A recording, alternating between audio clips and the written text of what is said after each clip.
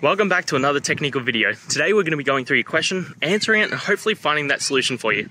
Now, remember to stay just a little bit crazy like me, and hopefully you get to that resolution. Now let's continue on.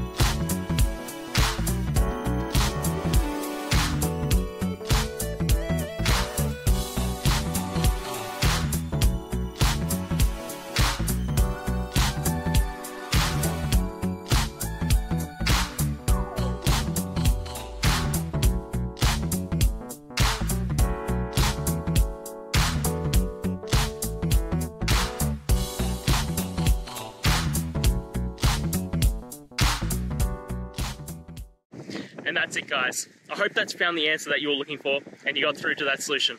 If you did, please hit the subscribe button. I'd really appreciate it.